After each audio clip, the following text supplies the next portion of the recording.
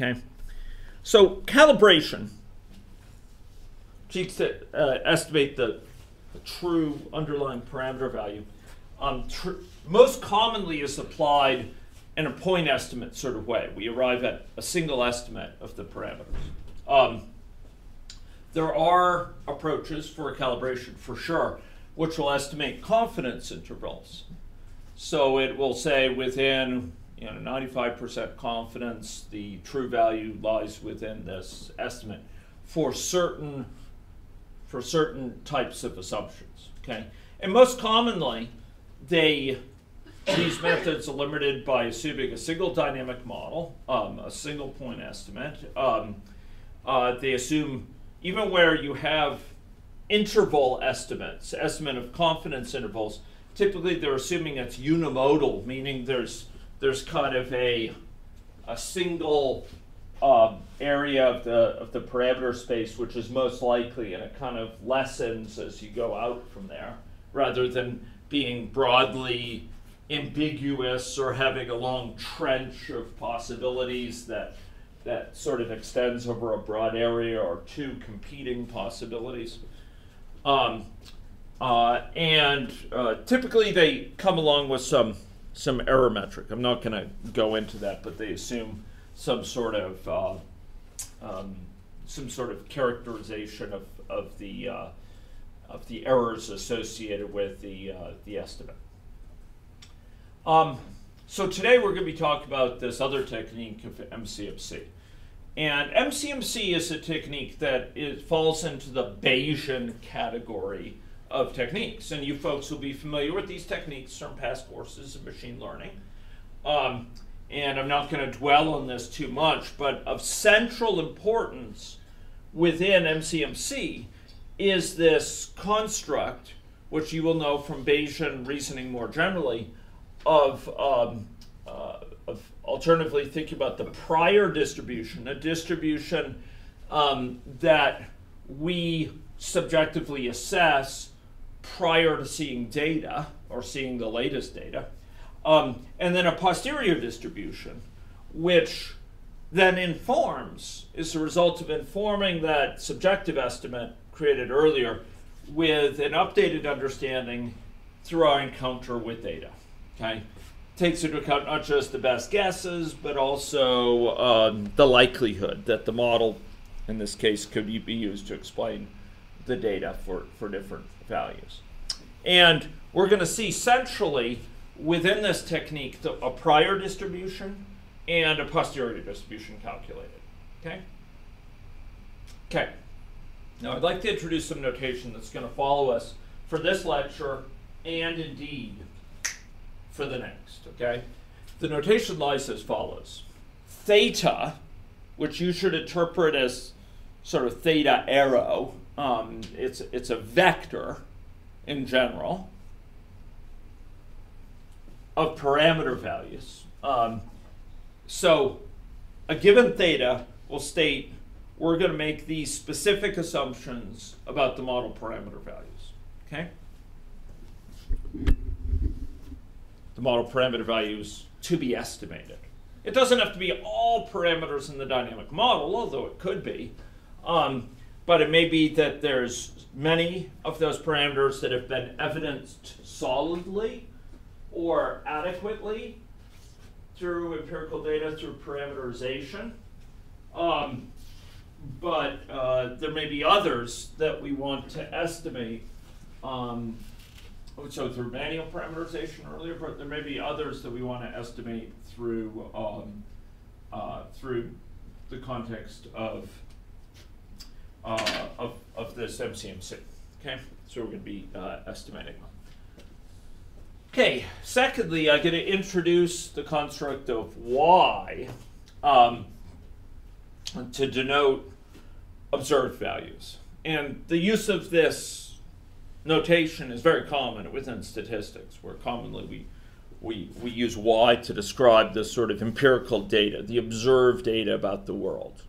Okay, and Y, once again, should be interpreted as a vector of observations. It may, in general, be many observations. But we'll use it to denote a vector of observations here at a specific time. Okay, so we'll have perhaps observation of the count of people who are currently sick with an illness for that time, or potentially, so that could be an observation vector. Another observation vector may be for a given time period, the number of people that have gotten newly sick with the infection, the number of people that have died with the infection, and the number of individuals who were found to be asymptomatically infected following a long period of having the infection or what have you. Okay, so we're going to be operating here, if you think of theta as the parameter values, a specific assumption of parameter values, we're going to be dealing in terms of with prior distributions over theta, given the observed value in the model, and with posterior distributions, okay? And a posterior distribution here would help us understand, how, if I'm to put it intuitively, how likely are different possibilities for theta? This is a distribution over theta. So it's saying, how likely is it that theta has this value or that value or that value in light of the observed data? And I will emphasize this because it's one of these things that our lab could explore but haven't yet at the cutting edge. One or more models under consideration. You can actually do MCMC with multiple models, where you're considering which model you assume as part of the question to be estimated. So it's almost like particle filtering when you talk in that sense. It's like you can do multiple models. You have a thought there that's not unreasonable, but it's broader than that. Particle filtering is carried out, as we've discussed it in past lectures, it's carried out with respect to a single model. It's like saying, look, my understanding of processes in the world is characterized by this model. And in light of that, what is the data telling me about the state of that model at different times? And by extension, the state of the world. But I'm sort of putting my confidence in this model, this specific model. With MCMC, in fact, you can have, and it's not trivial to do. There's a process called reversible jump MCMC, which can be very sophisticated, particularly when the models differ in their parameter spaces. But you can ask, which model should I put my confidence in? Which model of the world? And those models will have different characterizations of things, how things happen in the world. Maybe one model involves assuming there's, everyone out there in the population who's infected with this pathogen tends to be asymptomatic. Another one assumes no, there's actually an asymptomatic route and a symptomatic route. Another may assume that there are escalating levels of likelihood of transmitting the infection the longer you have the infection, whereas other ones do not make that assumption. Those are different competing understanding, not just for what's going on right now, but what is the nature of the processes applying out there in the world. And those are alternative models, alternative ways of characterizing behavior in the world that are competing for our fealty. But isn't that every single particle is our understanding of the model? Good question. I love this discussion. So let's go back to particle filtering. We'll put on our particle filtering hat, okay? Which fits me well, I might add, okay? So with my particle filtering hat on, we have a set of competing hypotheses about the world. Okay, I'm going to use that term. I'm deliberately using that vaguely. I'm going to come back and pin that down. In the particle filter we have a set of competing hypotheses for what's going on in the world, right? And each particle posits a different hypothesis for what's going on in the world. Okay, I sometimes have expressed it that way. Sorry, so then will each hypothesis is a model? No. Well, okay. For particle filtering, each hypothesis is, when I say that we have a set of competing hypotheses as to what's going on in the world, I'm going to say we have a set to sharpen that, to make it more specific. With particle filtering, we have a set of competing hypotheses about the current state of the world. And all of those particles, bar none, every single one of those particles is governed by the same model.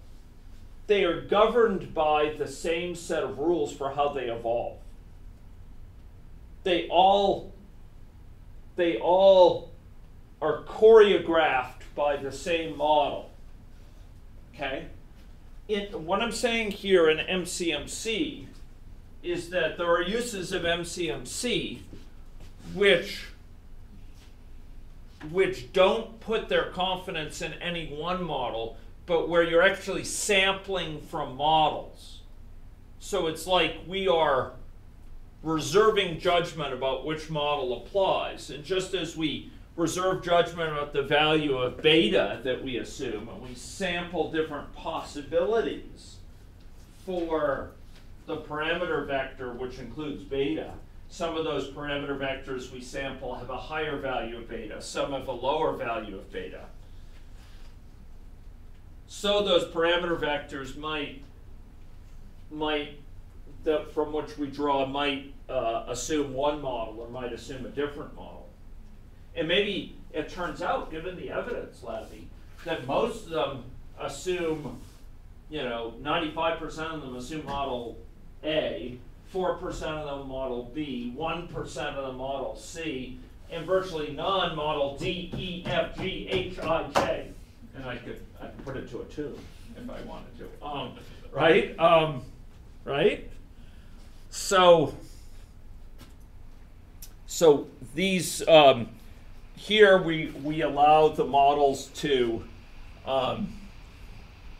in fact be something we can, from whence we sample, okay, from which we sample, okay.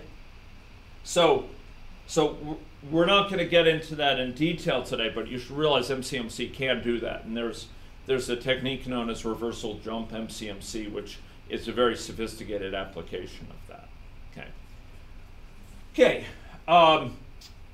So again, zooming out a little bit, because we addressed that with some comments here. So here we're sampling theta. We're drawing possible values of theta, where each such value we draw as a vector of particular assumptions about the parameters.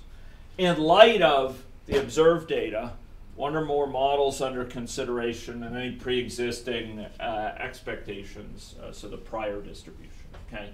And then by sampling over theta, we're going to be able to, for example, calculate the average and the sample mean. Or we could ask, what's the probability intervention A is better than intervention B in some criteria? We can arrive at credibility intervals, that with 95% probability, it lies within that range, the output lies within that range, etc. So we're going to draw, instead of with calibration putting all our eggs in the basket of a single best estimate of the parameters, we're going to have a distribution of estimates for parameters. And in very sophisticated cases, we might even consider part of that distribution being which model do we believe in. Okay. Although I'm not going to be going into that in detail. Okay. So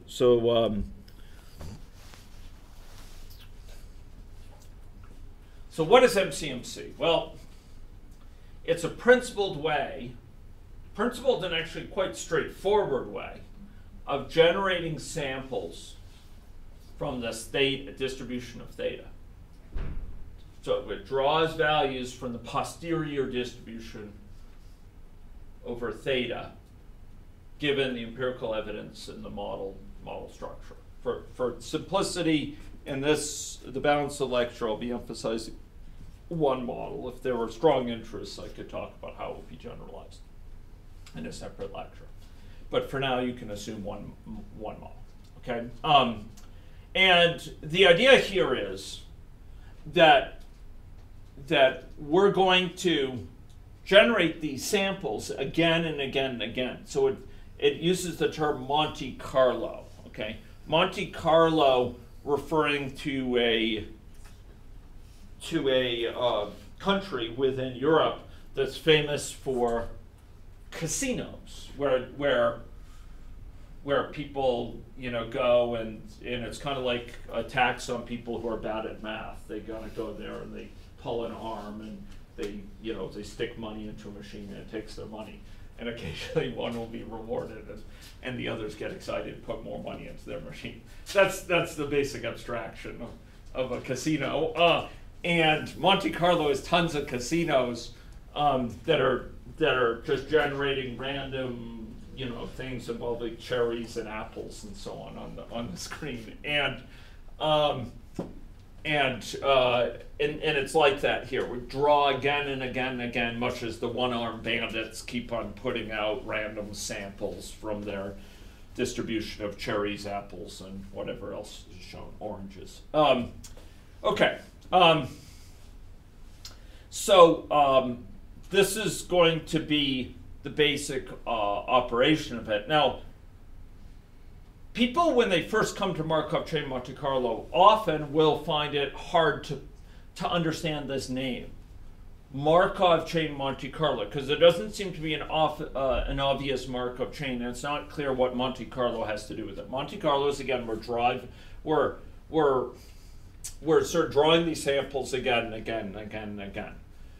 These techniques in simulation are in statistics are sometimes called simulation techniques. They evolve, so they're called Monte Carlo simulation. Even if they're not over time, they involve successive things. They involve successively drawing samples, okay? And conceptually, there's a Markov chain that lies behind this that we'll refer to. There's a Markovian system where it has a current state, and it picks the next state based on the prior distribution of possible candidates compared to the current prior distribution. So there's a current thing, and there's transitions to possible other values with various probabilities, and that gives it its name its name Markov chain. Okay, we don't actually show there's no depiction of a Markov chain. We don't have a big data structure that says, this is the structure of a Markov chain. The Markov chain is actually in general in continuous space, and we would not be able to, continuous values of parameters, we wouldn't be able to represent it nicely in a table.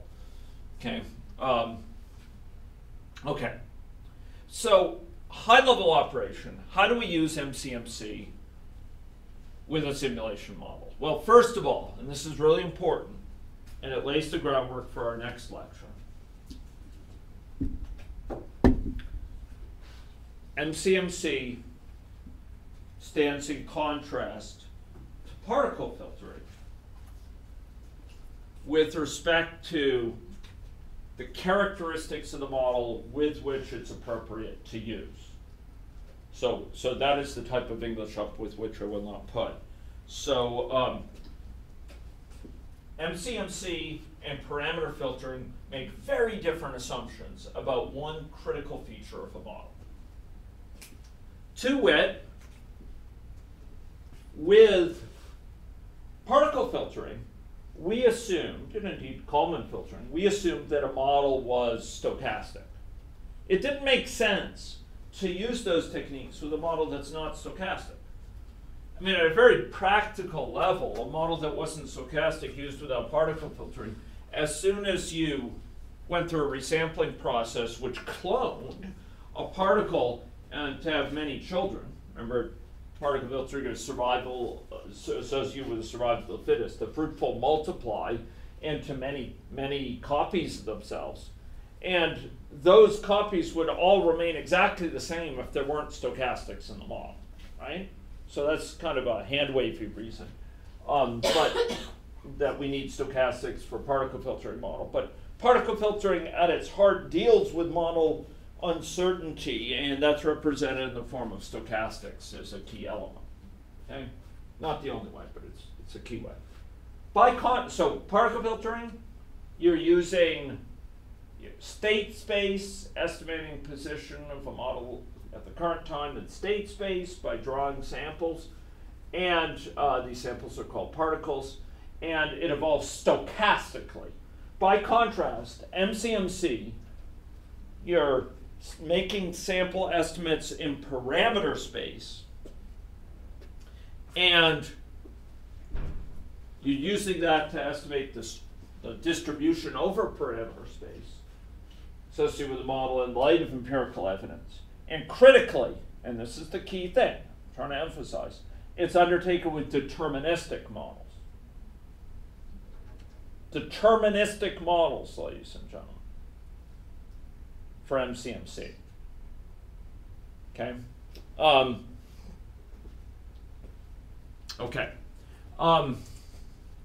So, high-level operation here.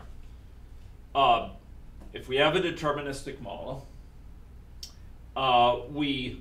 upfront we make a decision about a prior distribution over parameters. This is the subjective distribution that we judge. Okay, what are probable values of priors associated with parameters? Ideally, you would specify this with a multidimensional, with a joint distribution that's explicitly joint, but often we identify prior distribution for each parameter in isolation and just assume that the joint distribution is a result of multiplication of those marginal distributions. So we, in short, we make some prior assumptions. As with Bayesian techniques in general, the anticipation is that these prior distributions, the assumptions involved in them will be overwhelmed by the data as the data starts coming in.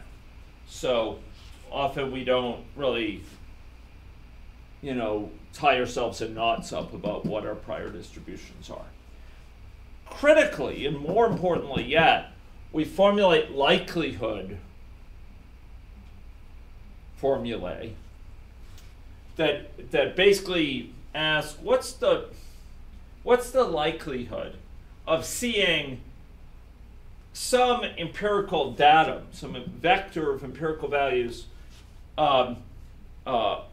In this case, it's going to be over time, in light of the values of parameters in simulation model output. Okay, so if we have a certain set of parameter values, we say the parameters are this certain value, theta, and we have this simulation model, we'll ask what's the likelihood we will observe this given observable. I want to make a distinction here.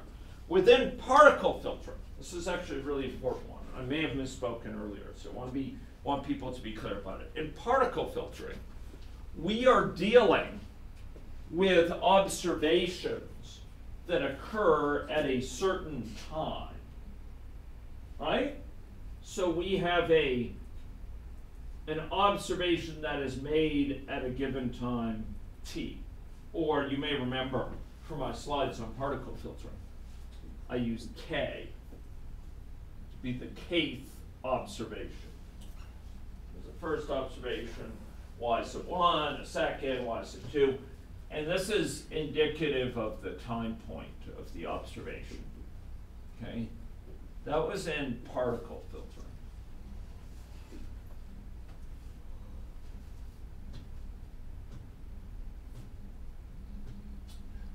And we were using that because we were trying to estimate at the update step. We were trying to sample from, estimate the underlying state of the system at time point k.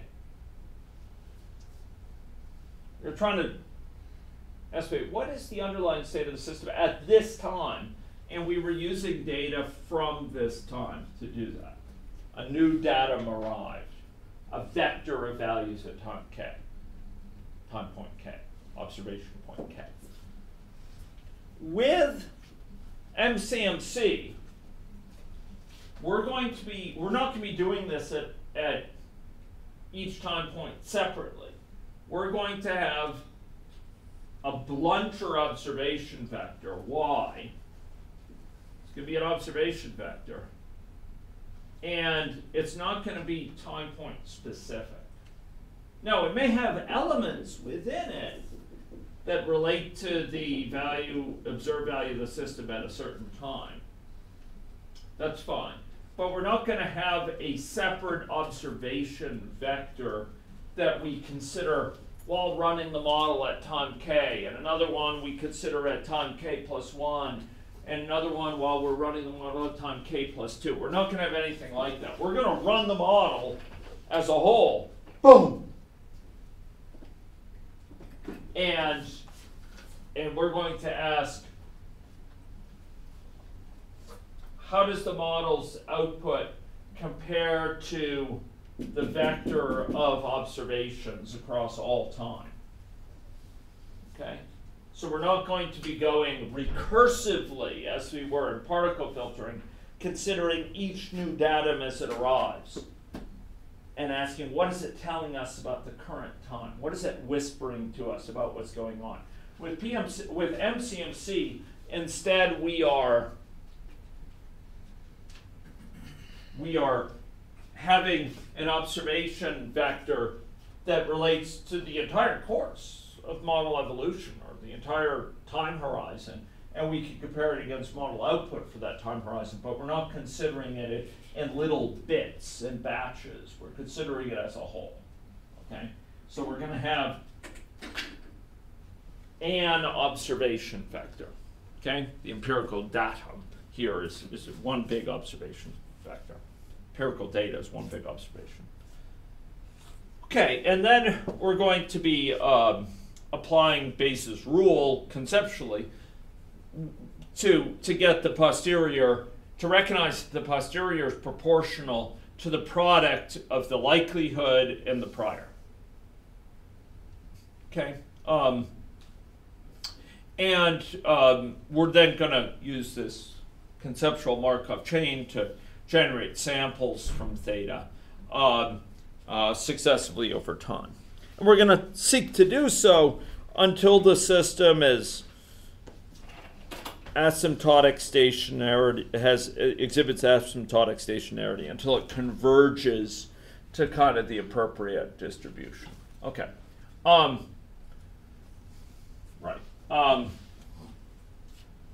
Now, I talked about last time, from this very floor, that it is challenging to draw samples from an arbitrary distribution without using algorithms to help you. In general, if I have an arbitrary cumulative distribution function, for example, that's multidimensional, I can sample, even if it's multidimensional, I can sample from it. But in general, we're going to have a posterior, and the value of the posterior we're going to be able to determine for a given value of theta. We're going to be able to assess, for a given value of theta, the posterior, P or theta. Oh, what am I doing? That's phi. Yeah, phi or phi. I don't know where pho and pho went, but here. Okay. So P of theta given y. If this is our posterior, we're going to be able to calculate what the value of this is for a given theta. We could say this one has a value of probability density higher than this other one, higher than this other one. But then how do we sample it? How do we sample from it? How do we get samples with a probability proportional to that is more challenging. And this is exactly what this process of Markov chain Monte Carlo allows us to do. It allows us to generate samples of the parameter values from the posterior without knowing the CDF in advance. Okay. Now the heart of determining the value of this guy, of this posterior, lies in Bayes' rule. Okay. So we have this posterior we want to compute. Okay. And that's on the left-hand side here. And we want to be able to compute that for a given theta. What is the value of it? Once we compute it, we'll be able to sample from it according to the Markov chain. But we need to compute this. We need to have a particular value for a given theta. What is the value of P of theta given 1? Okay? That's what we want to be able to calculate. You give me a theta, I need to be able to tell you what is P of theta given y. By the way, this is for a particular model. So you could say given y and the model. Okay? And Bayes' rule is a very simple rule that follows directly out of the definitions, basic definitions associated with probability. And I think you're probably familiar with this, but in case this always has just struck you as a weird formula to memorize, this should be able to be something you can immediately rederive, and I'll tell you why you should be able to rederive it. So in general, if we have P of A, B, P of A and B, right? So X is 3 and Y is 4, or A is true and B is false, or whatever. B is true. In general, if we want to ask what is the probability of them being true in general, this is equal to, by definition, of conditional probability. It's P of A given B times what? P of B, right? Okay? Now, it so happens that P of A, B is the same as P of BA, right? Right? And so I could just as easily write this as P of BA. So both these things are true. So either way, P of BA times P of A, right? And these things are true. So these things equal that, right? So if we have P of A given B, P of B equals P of B given A, P of A, I can always express here this guy, P of A given B, as just P of B given A, P of A divided by P of B, right? And that's all this is here. That's all this is. I mean, if you think about it this way, here's another way to think about it. On the right-hand side, take this, multiply both sides by P of Y. This denominator goes away on the right-hand side. It appears on the left-hand side. So on the left-hand side, we have P of theta given Y times P of Y. What is that? That's P of theta Y, right? It's the joint probability of observing both theta and Y. And on the right side, you have P of y given theta times P of theta. What is that? That's P of y theta or P of theta y. So on both sides, it's the same. So this has to be true. And this is Bayes' rule, and Bayes formulated it. Okay. Okay, so, but it has great implications. And a key thing here is that the left-hand side is posterior. It's asking about what's the probability of theta having seen y in light of y, okay? And P of y given theta on the right-hand side is the likelihood, okay? It's asking for a given theta. If we have a given theta that secretly applies, what's the likelihood we would observe y, right? P of theta is sub prior. This reflects the distribution we associate with theta prior to seeing the actual empirical data y. So hence prior. It's before we encounter the data, what's our belief about theta, right? And then there's this P of y. Now the key thing here is that P of y doesn't depend on theta. P of y is just some constant. Yeah, for different y, it'll be different constants. But here, if we're dealing with a single observation about the world, a single y, we have a single observation about the world. P of y is it's just some value. So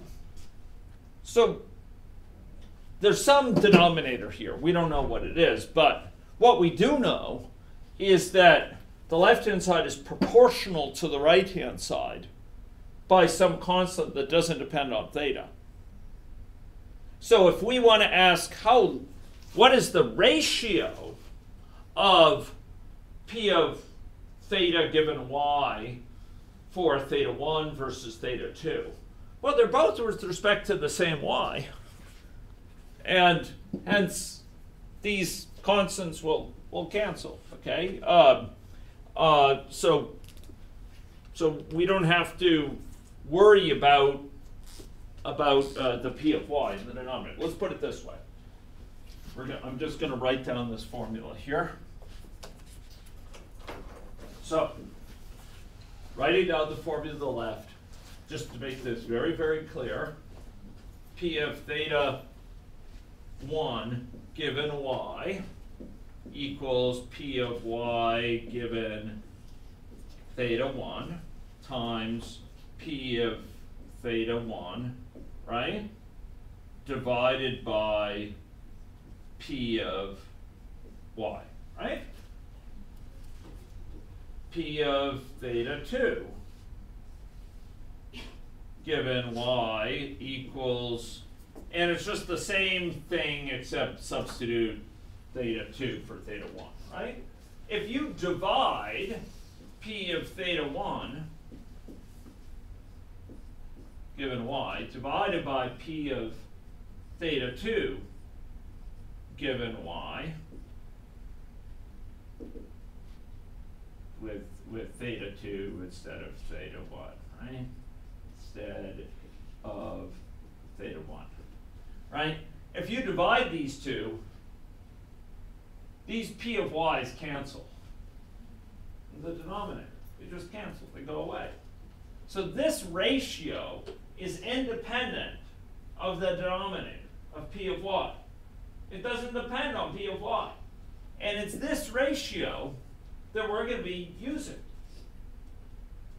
We're actually not going to be able to compute the posterior, but we'll compute the sort of the relative value of the posterior that's off by some constant, perhaps, compared to its true value. And the point is we're going to be operating in terms of these ratios. Okay? And these ratios will have their value the same regardless of whatever P of y is. Because P of y cancels when you divide. This is the division, right? Yeah. Okay. Okay.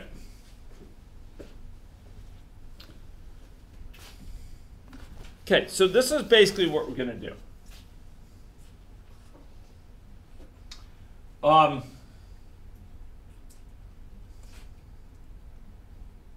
The basic deal here is that let's suppose that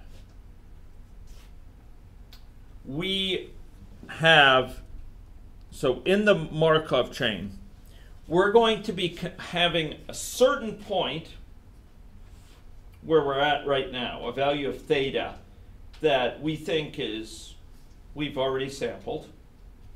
And we're going to try to figure out, do we emit this one again, or do we jump to a new one? A new one that I'll call a candidate. Okay, so we have a candidate, and we're going to say, how good is that candidate? If the candidate's really good relative to the current one, we'll have a high likelihood of jumping to it. Okay. In fact, if the candidate is better than this one, we'll definitely jump to it. Okay. By contrast, if the candidate is less good than this, we might jump to it, but with a lower probability. Okay.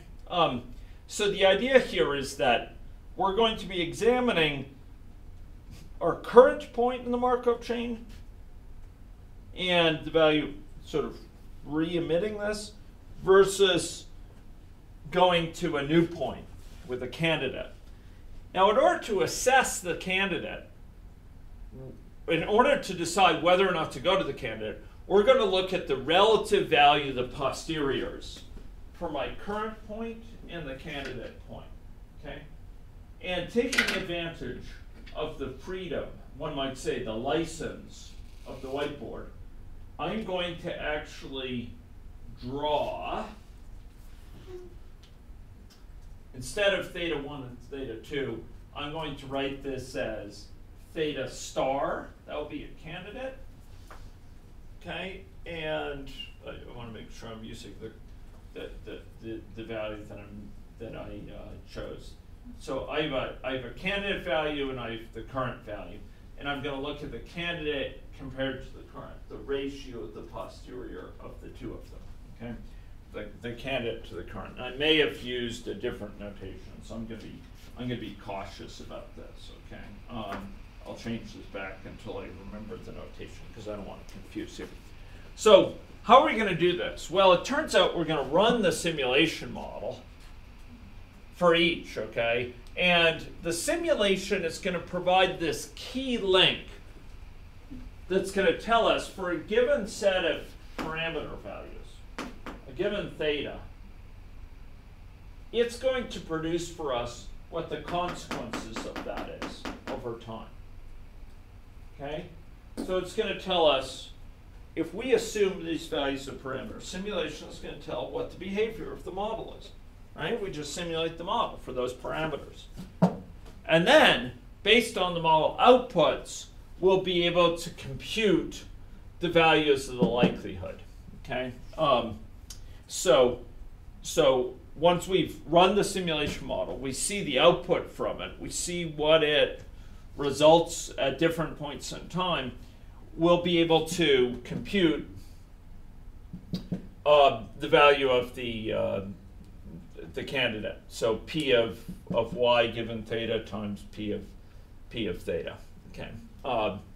So P of y given theta is the likelihood, and computing that, what's the likelihood of observing this empirical datum given theta?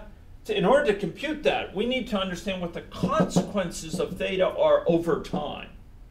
We need to run the simulation model and see, if we assume theta as the parameter values, what does this imply about model behavior? And then, knowing that about model behavior, we could typically have a little likelihood function that computes what's the likelihood of observing this empirical datum given the model behavior that results from theta. Okay?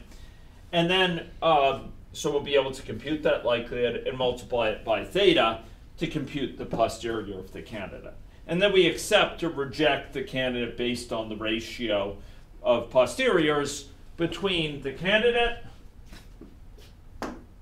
and the current point. Okay, if the candidate has a value of the posterior above the current place, we always go to it.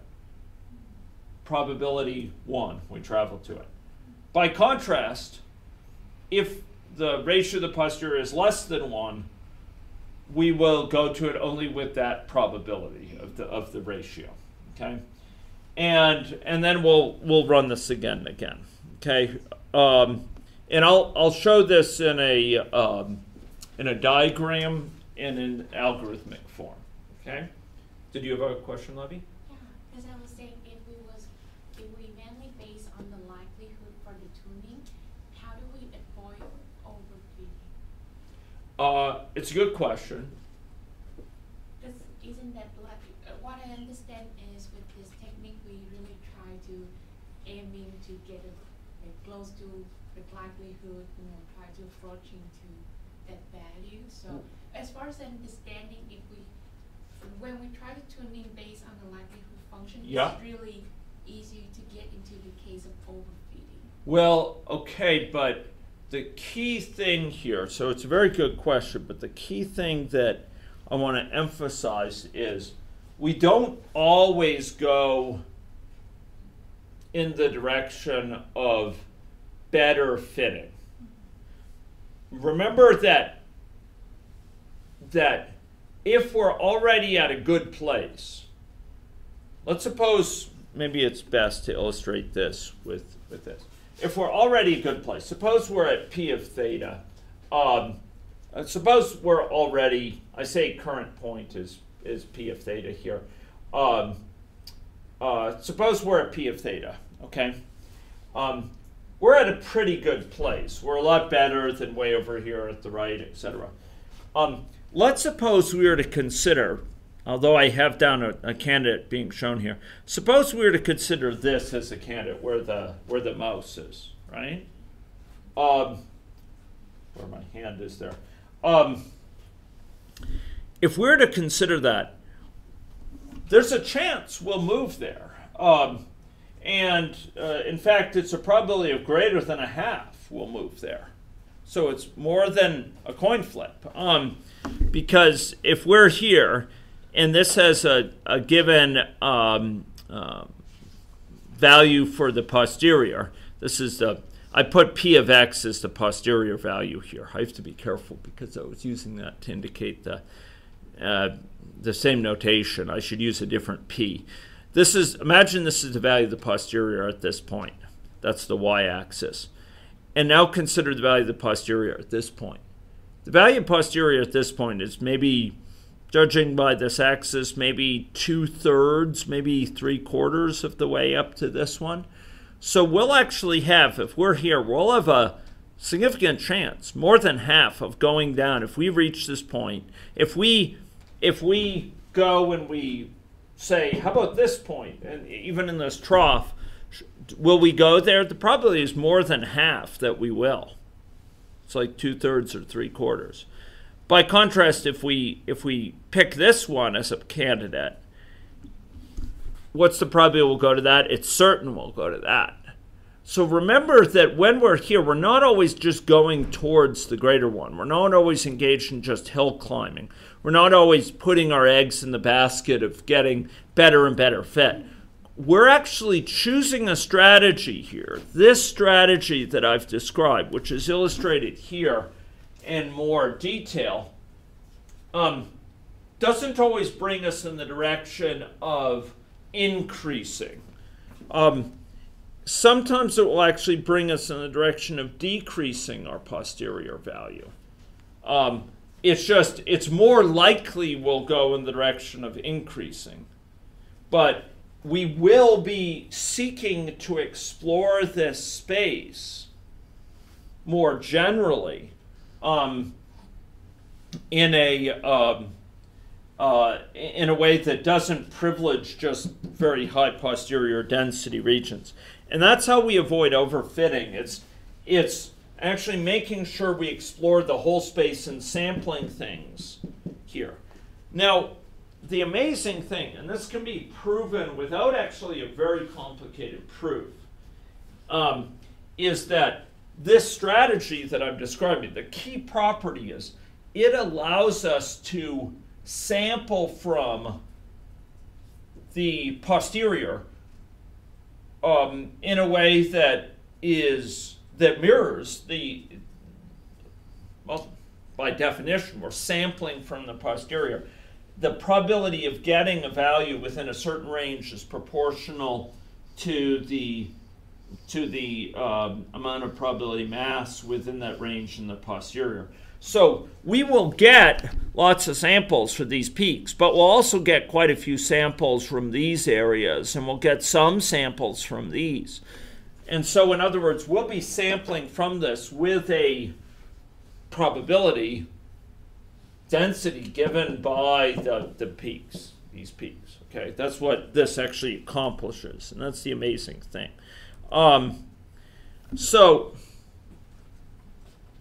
So here, this is a description of the basic algorithm, okay?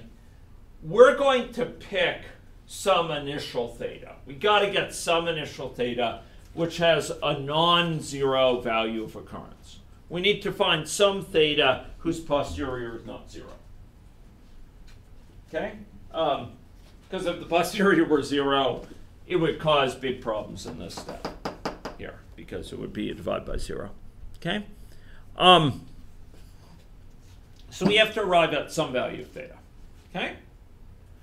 And then again and again and again and again, it's typically tens of thousands of times or hundreds of thousands of times, we are going to, and this is a key part, this is one of the most basic and probably by far the most common version of this MCMC algorithm. Ultimately, it's one of many, but it's one that's really easy to understand. So if we have a current value of theta, okay, we're going to randomly perturb it. We're going to pick a value that's different than it. So if this is our theta, we will randomly pick a perturbation to it. We'll draw it from a distribution. Maybe it's a normal distribution. It's the most common one. Remember, theta could be associated with a vector of like 20, right? In which case it's a multi-dimensional normal distribution in dimension 20. And we'll pick it from that. Okay? So here, we will have this random walk standard deviation, which Xiaoyan has worked with a lot, which, given a current theta, will pick a candidate theta. Okay? This is shown in 1D, but in general it's occurring in multi-D, right? So if it's in 3D, here's my current place. Maybe my head is the current place, if you don't mind. And I'm going to pick a random perturbation to that according to a multi-dimensional normal distribution. So maybe it's far away this way, but quite close this way, and it's not too far up, right? And I'll pick different candidate values I might pick at different places relative to my current position.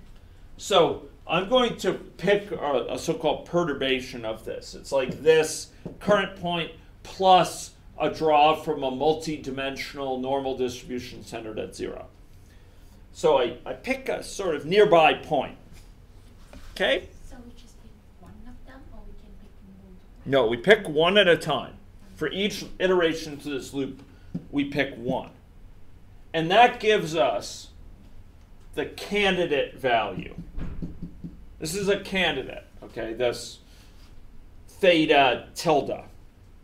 We haven't yet committed to the candidate. We're just evaluating this candidate.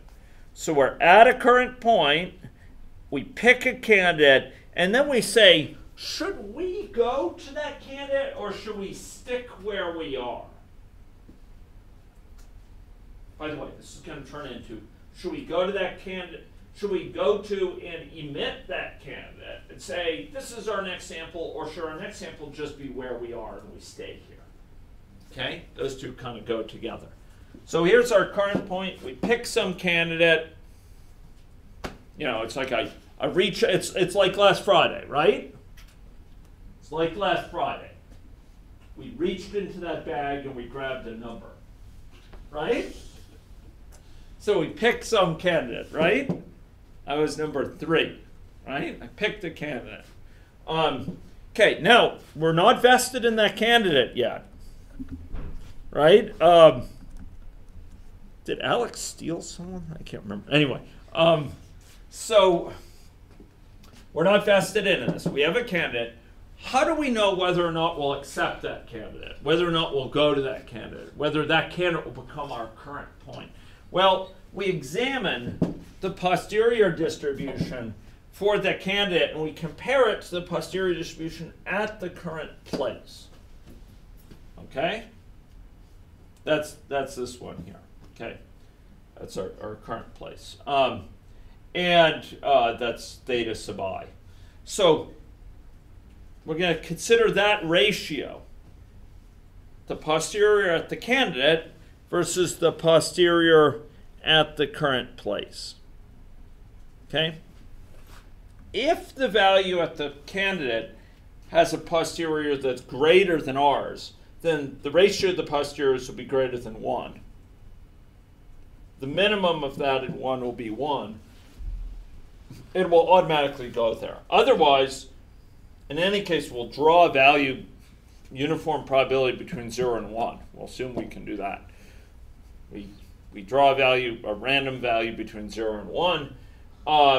And if that's less than the minimum of 1 in this ratio of posteriors, we'll go to the candidate, otherwise not. So if the candidate has a value posterior greater than a current one, this minimum of 1 in that ratio will be 1, and we'll automatically go to the candidate. This uniform draw will automatically be less than or equal to 1, because its maximum value is 1.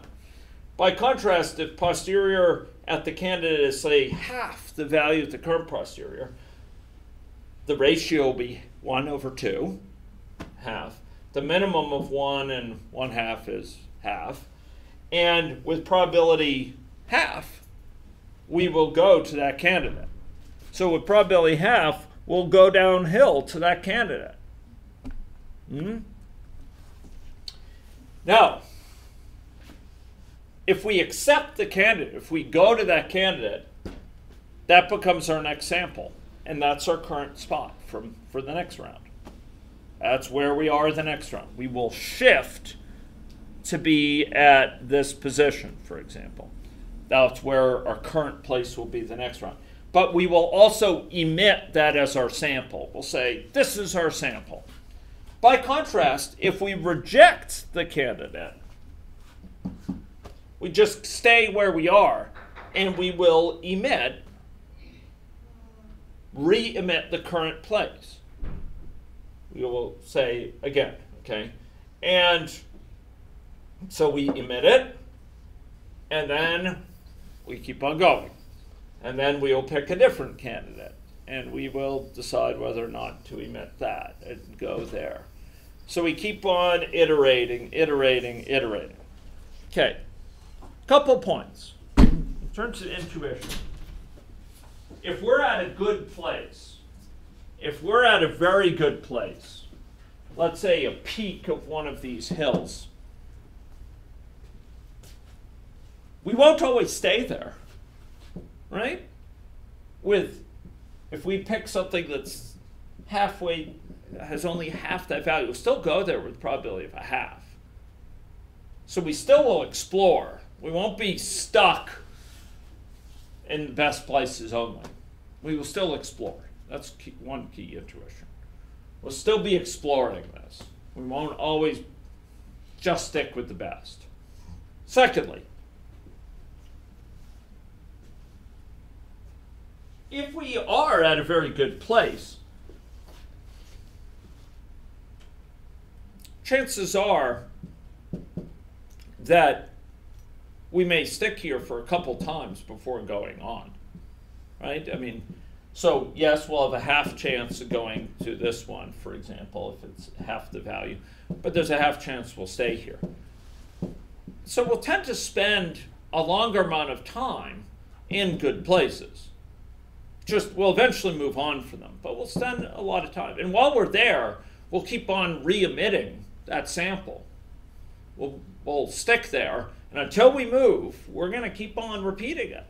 That will mean these peaks will tend to have a lot of times they'll appear in the data. There'll be a lot of samples from the values that are pretty high up. By contrast, if we're way down here, you know, in a low area here, we could be there. We could get there even from a pretty high point in it. And if we're here, we'll emit them. It's not that we'll never see it, but chances are we won't spend too long here before we move on. So we'll tend to have fewer samples from these low points, right? From these low points. We'll tend to have fewer samples than from the high points. We'll be spending more of our time around the high points because we kind of gravitate towards them, but we'll still make sure we explore the low points. And when we spend time in the low points, we'll emit samples from them. So what I'm saying is that at an intuitive level, you could start to see why this doesn't only sample from high points. It does explore. It doesn't stay conceited in these high points. And at the same time, you'll understand that the high points in the distribution will tend to have many samples compared to the low points, because we'll tend to go to them and we're more likely to stick around them for at least some time before we go on, because they have a quite favorable posterior value related to nearby points. Okay? Yeah? Is it possible we stay at the highest point and we stay there for a long time, but then the next time we get a sample way downhill, we go downhill, but then we go back up? Oh yeah, it's quite, it's possible. It's possible. Remember that when we're at, so yeah, I mean, quite often we might go here, then we might go here, and then maybe we'll go here, and maybe we'll stick there again, and then we'll go over here, and we're kind of jumping around. Remember, it might bear emphasis, there's two random components here. One is, how is this perturbation? In other words, you're picking a random point around you, right? And picking that as your candidate. And the second perturbation is, okay, once you pick the candidate, do you go or not? And that's based on the ratio of posteriors. I want to build another intuition, which is actually a really important practical intuition. Okay? Very important practical intuition when you're performing this in MCMC and indeed particle MCMC. Okay.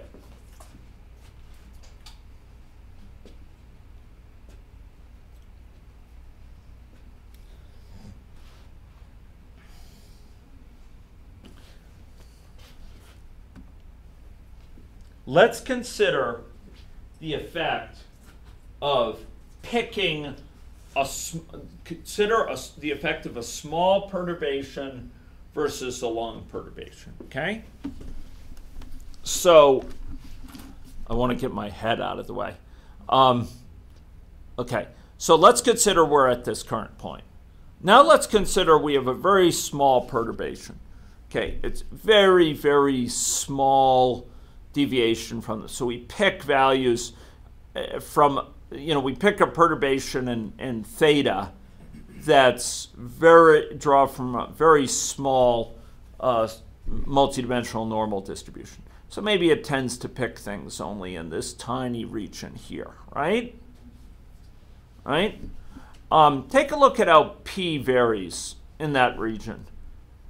If you consider a very, very, very thin perturbation, very small, very local, almost minute, puny, tiny, infinitesimal, what will the ratio of the posterior be for the new point compared to the current point.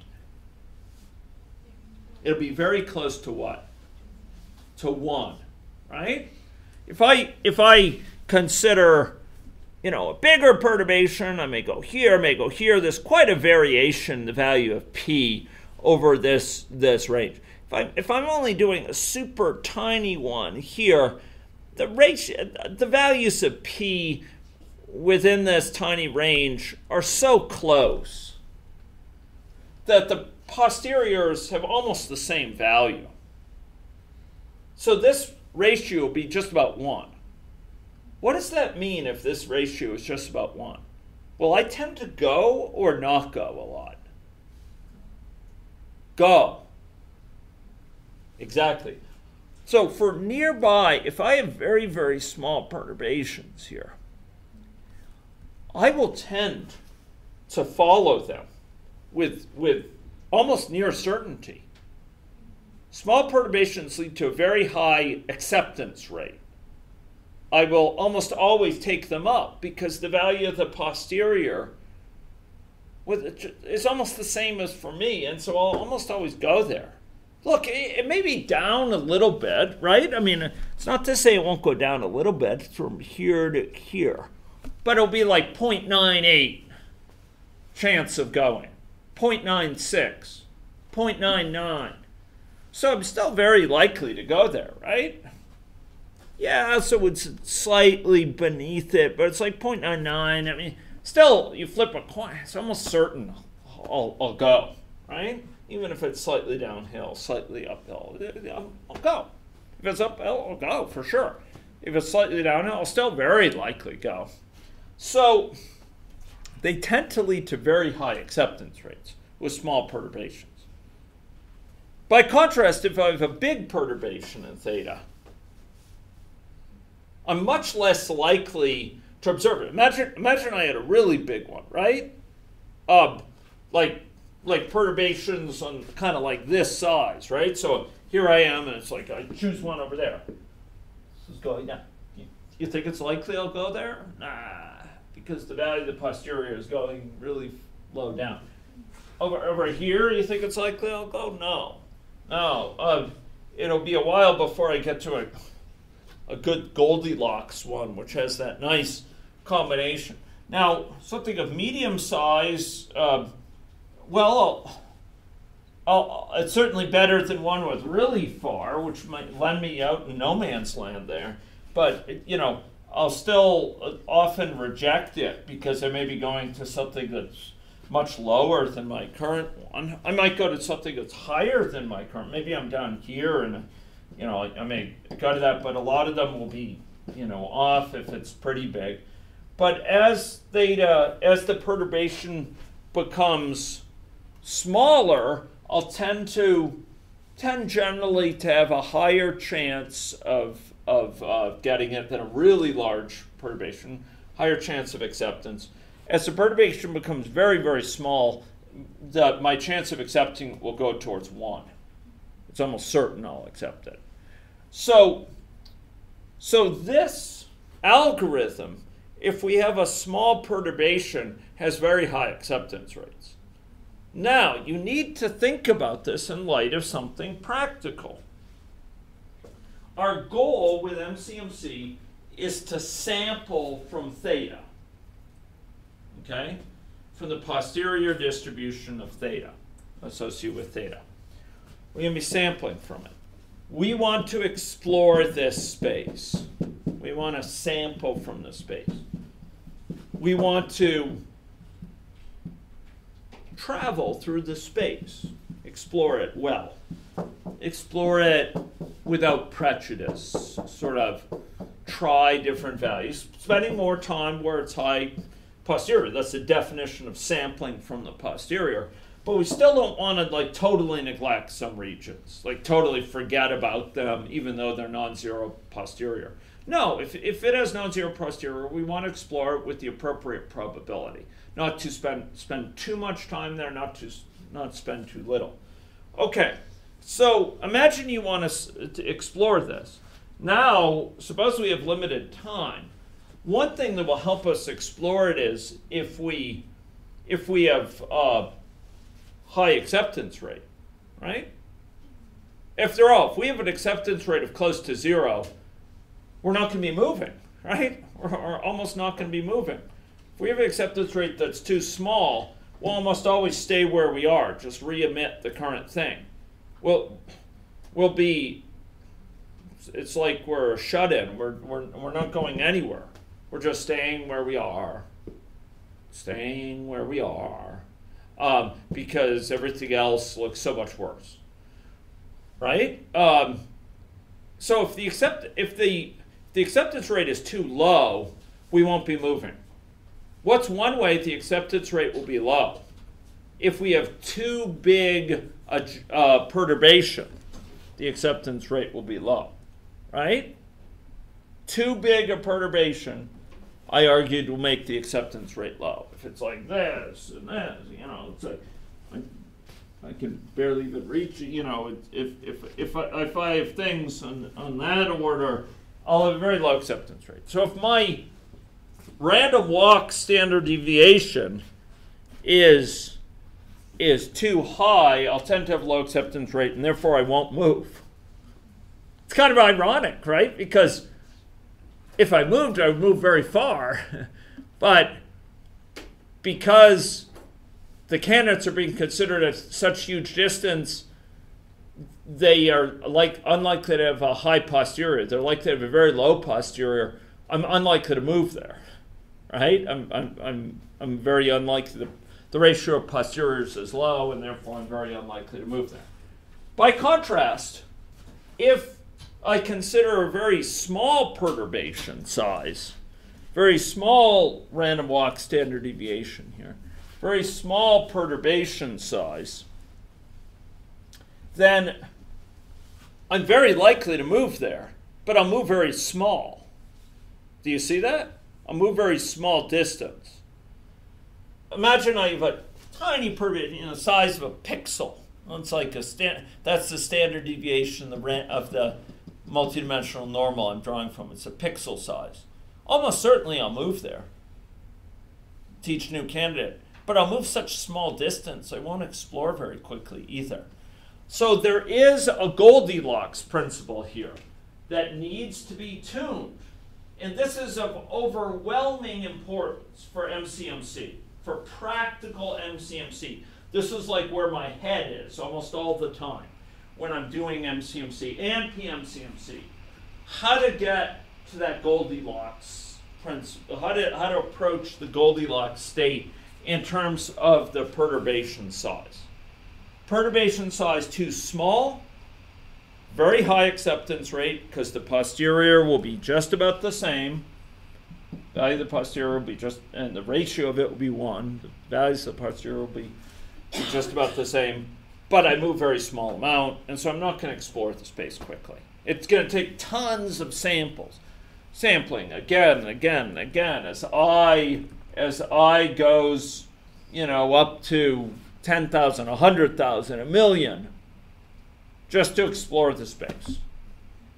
I'm going to need a ton of samples to explore the space, a ton of candidates where, yes, I then move, but they're moving so slowly that it's like an ant, right? By contrast, if I have too big, I will have a very low acceptance rate. That won't be good either, because I'll almost never move. I'll almost always just stay at the same place. So too small, high acceptance rate, low exploration of space. Too large, standard deviation, very low acceptance rate, very low exploration of the space. Either one of those extremes is not going to let me explore the space well. Neither one will let me meaningfully explore the space quickly. So I want to find a perturbation, this theta, this delta theta. I want to find a kind of way of perturbing it that's at the right scale. So I'll get acceptance quite a bit, but I'm moving. If I do get acceptance, I've moved enough that it's that it's going to add up. It's going to be a meaningful exploration of this space. So it's going to be at a scale that will allow me to explore this space. Now, there's a whole literature about how do you do this efficiently. And there's big disagreements by different true experts in this area. Some I've heard advocate for an acceptance rate, the Goldilocks acceptance rate, somewhere around upper 20s. I think Gell-Mann in his book Bayesian Data Analysis argues for an acceptance rate of like 29%. Shoot for an acceptance rate of 29%. Big enough that you're going to explore the space, but small enough, and big enough acceptance rate that you'll have a high chance of accepting it. By contrast, others have advocated acceptance rates up closer to 75% or 80%. You could get that by smaller perturbations. You won't go as far, but because you accept it more frequently, your effective rate of travel will be higher. Because after all, what's a rate of travel if you never do the traveling, right? What's the use of a big perturbation if you never accept it? So, MCMC, the practical pursuit of MCMC is all about achieving convergence. It's exploring the space enough that you have adequately sampled from it. And to assess this, you look all the time at what are called trace plots, which show over time for a given parameter what are the values of the parameter from which you've sampled across all the different samples you've considered. And you want to see that you're not just kind of switching between different areas of space and never coming back. You're kind of exploring all different values of these parameters very thoroughly, coming back and forth and going back and forth. You don't just see two modes where you're like up here for a while and then you're like here and that's all you see. Instead, you want to see it kind of going back and forth. You've run it long enough, it's well mixed, as we say. It's well mixed and it's explored. So that requires balancing acceptance rate with perturbation size to get that nice balance so you actually explore it. Okay? So it turns out there's very nice theory as to why this works. There's only one stationary distribution for the Markov chain. And the actual posterior is a stationary distribution. And it turns out it's a very powerful technique because we are sampling from the posterior distribution over theta. Now, in my recent comments here, I have brushed under the rug, where is the simulation model? Where is this going on? I mean, okay, so we've been talking about exploring this. Where's the simulation? Where's our model? Where's our dynamic model here? Well, our dynamic model, ladies and gentlemen, is being executed each time we evaluate a posterior. Why is it being evaluated each time we evaluate the posterior? Because of this, ladies and gentlemen. The value of the posterior is given by the value of the likelihood times the value for the prior. So if we want to assess for a given theta, what's the posterior probability of that theta given y? We just determine that as the product of the likelihood function. What's the likelihood we observe the empirical data given the value of theta, those parameter values, times the prior. And then there's some constant. And I argue that the constant disappears when you're using these ratios. So we are running the simulation model to compute this and compute this, and we're specifically the posterior. And we're specifically running it to compute the likelihood.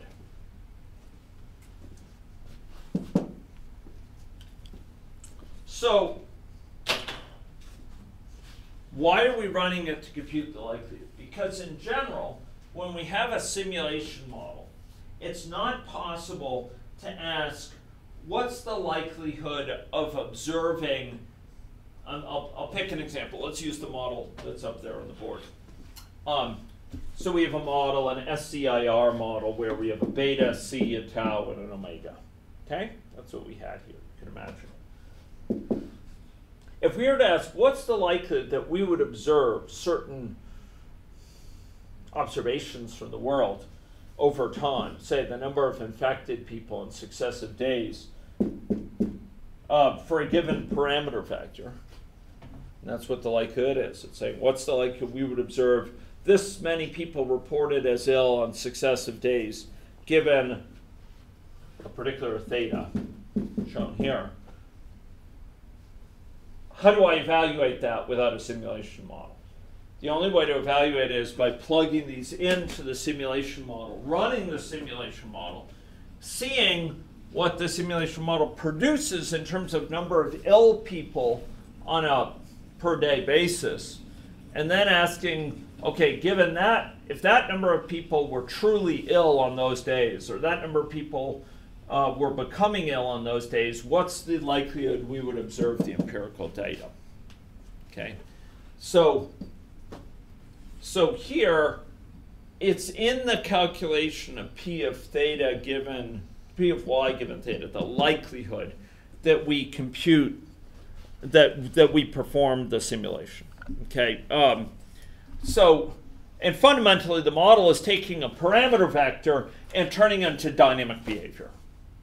That's what the model does. That's what a dynamic model does. It takes our parameter assumptions and it runs the model with those assumptions and says, this is what results from the endogenous behavior of the model. This is what results. And once we have those results, then we can start to formulate a likelihood function. So this likelihood function, we can only compute it in general by running the model, asking about the consequences over time implied by the model for these parameters, and then saying what's the probability that we observe these empirical data given that model behavior that comes from from theta. Incidentally, this is why the model should be deterministic, so that theta implies a specific model output, and we're assessing with the likelihood function the likelihood that we would observe certain empirical data given that model output. Okay. Right. Okay, likelihood formulas. Right, so, yeah, so suppose the simulation model, for example, here is one of tuberculosis. And the simulation model has certain parameters associated with it, and it has a stock of diagnosed individuals with TB at a given time t. Maybe we have empirical data regarding the number of individuals at different times who are diagnosed with tuberculosis. So that's a long observation vector y for different periods of time. Particle filtering, we're looking at it in small pieces, recursively for different points in time. Here, we're considering an observation vector over across all time, and we're asking, what's the likelihood we would observe that long vector from the parameters? In order to understand that, we run the simulation model with those parameters, and we get out values of the stocks at different times on the number of people who would be infected with TB when we assume these parameters for different points of time. And then we would express the likelihood that a given count of individuals is reported as being with TB at a given time for the empirical data. And we formulate this likelihood perhaps with a binomial distribution or with a negative binomial, much as we do particle filtering.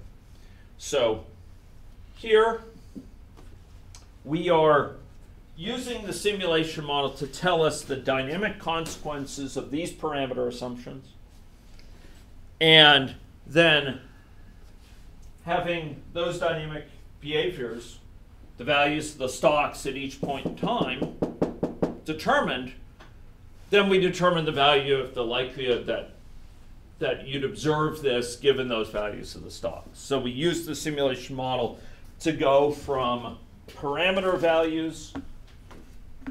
So the simulation model here goes from parameter values to state of world over time. This is the simulation, and then the likelihood function here will be will allow you to compute p of y given theta. So this is likelihood function. We choose our likelihood and evaluate this. So this is for a simulation. The simulation for a given theta, the simulation allows us to say what is the state of the world, and the likelihood operates in terms of the state of the world, and it gives us this probability. So that's how this is operating together, okay, with the likelihood formulas. So running the simulation model is run every time we compute a posterior. Now, if we're at the current place here, we've already computed the posterior. We don't have to compute it again. So if we're just sitting at the current place, we don't have to compute the posterior for that place when comparing it. What we have to do is compute the posterior for the candidate. So every time we choose a candidate, we say, what's the value of the posterior for that candidate? Or what's the ratio of the value of the posteriors for that candidate compared to the current point? That requires us to compute this ratio. Generally, we don't have to compute the denominator, but we do have to compute the numerator for every candidate. And so this involves running the simulation model tens of thousands of times or hundreds of thousands of times for these different candidates. Sometimes we determine the value for the candidate. Maybe the value is very low. The posterior for the candidate is very small compared to the posterior for the current place. We reject it. We stick where we are. That's fine. We ran the simulation model for the candidate and decided not to go there. All right? It's some of those we won't have actually sampled from that place. Okay. So sometimes this involves hundreds of thousands of runs. Generally speaking, we're going to engage in what's called a burn-in period ahead of this, which could itself be hundreds of thousands of runs, but is more commonly maybe 5,000 runs, maybe 10,000, maybe 2,000. But basically, it's to kind of get it to forget the original place we started within this this chain. This is called a Markov chain here. So we refer to these as chains. And we'll sometimes refer to these as walkers associated with the chain because they're doing random walks. Now, in the era of large-scale parallel computation, I would note that this is an algorithm which has sequential dependencies. It has a current state, and you can't go on to future walking state without knowing the current state. You can speculatively evaluate things, but the real opportunity for parallelism that's really evident is you can run multiple walkers at the same time. What that means is you could start these walkers off with different initial values, start them running, for example, on different cores or different particular machines, and then basically have them evolving simultaneously. And there's a criteria for what's called convergence of this that can very fruitfully use multiple walkers and ask the degree to which the difference between walkers is similar to the difference within a given walker. If it's pretty similar, that's a sign that walker has converged. It's a sign it's sampling the space quite randomly. By contrast, if the different walkers who differed only in starting off from different places and the chance of where they went, if those are a lot more different than what we see within a given walker, it's probably a sign this walker hasn't gone far enough to really sample the space well. Okay, so often we'll have multiple walkers operating in parallel. It turns out there's also a set of diagnostics called the Heidelberg-Welch diagnostics, which basically seek to assess whether a given walker, just taken in isolation, a given walker has gone far enough to be well mixed. And the Heidelberg-Welch diagnostics are well supported in an R library we've used for this as well. Okay, so this involves quite a bit of computational effort. There's typically considerable burn-in time, a couple thousand at least. And tuning the algorithm's parameters, it requires quite a bit of work. So basically, you want to get acceptance rates to allow you to explore the space, but are big enough that you explore it well, and you want this kind of Goldilocks level of balancing of probability of acceptance and how far you go. Now, there's some additional practical concerns. So it turns out that sometimes you will find that there's a high degree of covariation in the sampled values of multiple of these parameters. Take beta and C. If beta is the probability of transmitting per discordant contact, and C is the number of contacts occurring per unit time, it may be that you can explain the data with different combinations of these. High beta, low C, high C, low beta. It may be that both those offer adequate explanation of the data such that they have high posterior values associated with both. If it's the case that you have high covariation between these, it turns out you will tend to get structures that are challenging to efficiently sample in parameter space. So let's suppose we're dealing, just for simplicity of drawing it, with a two-dimensional parameter space. So maybe this is C and this is beta. Okay? It may be that we have a high posterior value for certain regions of the space and very low in others. And maybe in particular, as long as one is high, the other can be low and vice versa. So you get, sorry, this doesn't look that pretty. Looks like a worm, maybe a dragon. So let's see if I can make that. I'm trying to draw a roughly hyperbolic shape. But the idea, what's that? Boomerang. It's like a boomerang, yeah. You know boomerang? Yeah, oh, yeah, I do, yeah. I won't go into them. But maybe C can be high, B can be low, or B can be high and C can be low.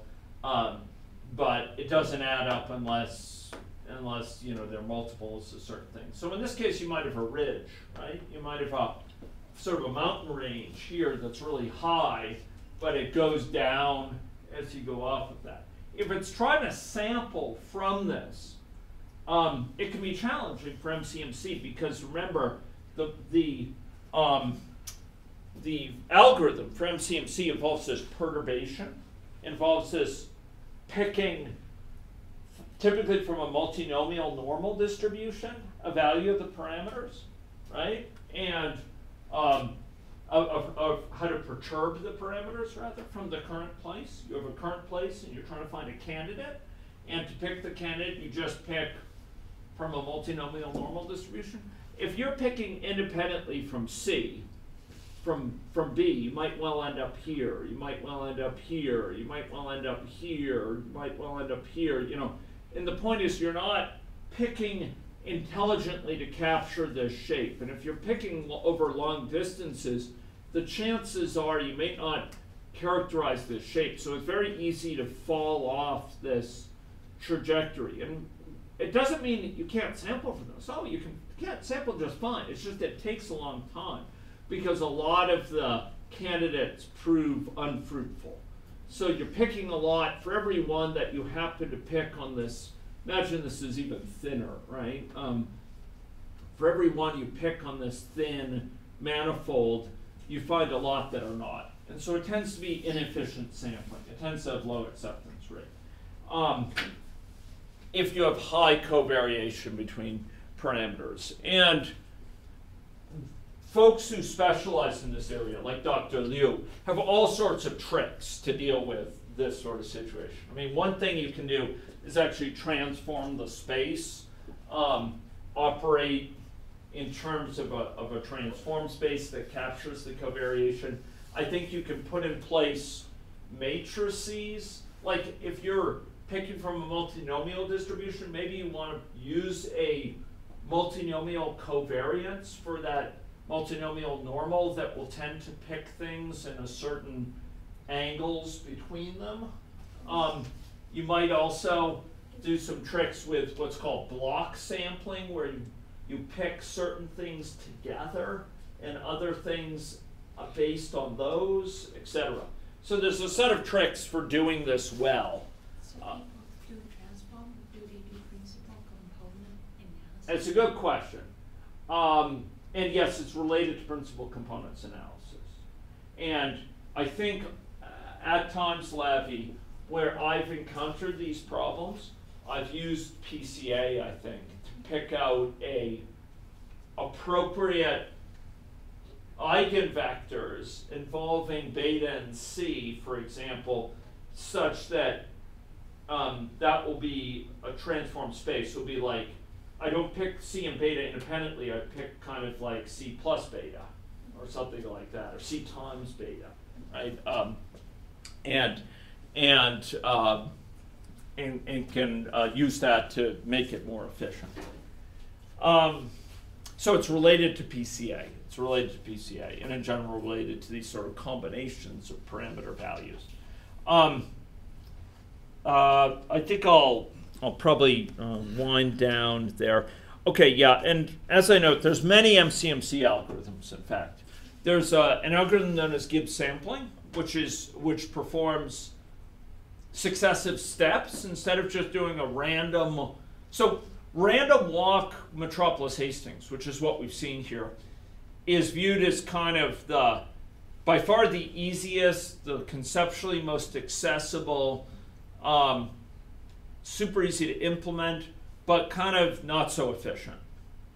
And there's a set of more sophisticated algorithms that seek to make it more efficient. There's one from, I think it's from Gelman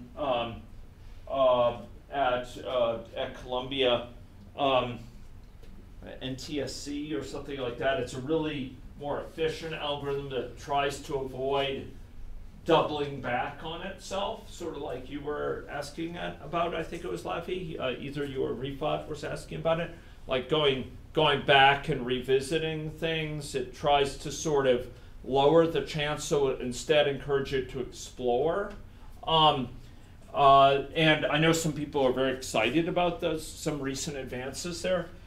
Gibbs sampling can be used to perform the sampling in a sort of structured way.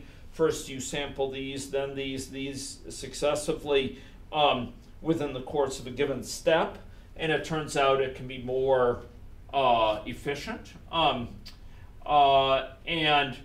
then there's a set of additional sophistication yet if you want to sample from models. I've been dealing with sampling from parameters, but you could imagine having within your parameters vector one more thing that's which model you're using this with. Are you using it with model A or model B or model C or model D?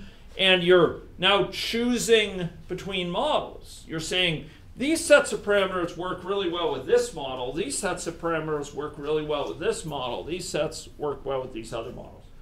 Now, that's a nice idea. And you can do it, but it requires real attention. The trickiest part of doing that, of picking between models, is the fact that if the models have different parameter spaces, then if you're in model A, you don't have to worry about this parameter. If you're in model B, you don't have to worry about these other two parameters, but you do have to worry about that third one. And model C, you have to worry about all of them. Then you have to be careful. How do we capture this interaction of parameter, that parameters are different for different models. The parameter spaces from which we're sampling are different for different models. And that's the sphere of what's called reverse jump MCMC. And Dr. Liu is quite knowledgeable about things in that area. And from what I understand, that's like, there's some cutting edge issues in statistics, and people argue about how good it really is, etc. Yeah, so anyway, these are, right. These are some approaches. I'll just make a closing remark here. MCMC is what's known as a batch Monte Carlo algorithm. Batch in the sense that we've got all the data batched up at once. It's a single vector of data. We're considering all the evidence at a single time. If a new piece of evidence comes in, we have to repeat the whole computation to sample from parameters in light of all that evidence. Even though maybe one measly new piece of evidence came in, we have to recompute the MCMC sample to sample from the parameter values. This stands in contrast to sequential Monte Carlo methods, the most prominent by far of which is particle filtering. Particle filtering, as you've seen in this very floor, over past lectures, is a recursively defined algorithm. When a new piece of data comes in, it updates the weights, reflecting that data to get a new estimate of the underlying system state. It doesn't have to go reconsider all the previous data. That's in contrast to MCMC. Okay? MCMC is this batch or offline Monte Carlo algorithm. Sequential Monte Carlo methods, and particle filtering in particular, are online methods. Online in the sense that they're waiting for a new piece of data to come in and will act on that to update previous estimates without having to revisit the entire computation. Okay. They also focus on a different thing, sampling from the underlying state space. So our next lecture, which we will not do now so that I can meet with the student teams and get updates on their work and give some guidance. The next lecture, we will see how to combine these two techniques of particle filtering and MCMC with PMCMC, which combines the best features of both. And that will provide us a technique for sampling from parameters at the same time as sampling the latent state. And we'll in fact have a joint distribution sampled from over trajectories in state space and the parameters that govern those trajectories for a given model. Okay, so that's what PMCMC is going to give us. And PMCMC will be sort of the it'll be kind of the head of MCMC and the body of particle filter. Okay, it'll combine the best of each to yield a very powerful algorithm that can achieve the goals of each, but in a generalized method that the parameter estimates from being sampled with the MCMC component will be informed and potentially very much improved by the ability to estimate latent state. And the ability to understand latent state will be improved in terms of being able to explore the implications for possible values of parameters. Okay? So that's what our goal is for next time. But for now, I want to see if I can meet with some of the team members. Okay? So thank you very much, and we will be scheduling the next class of this, hopefully for late this week, even if it's early in the morning or late in the day.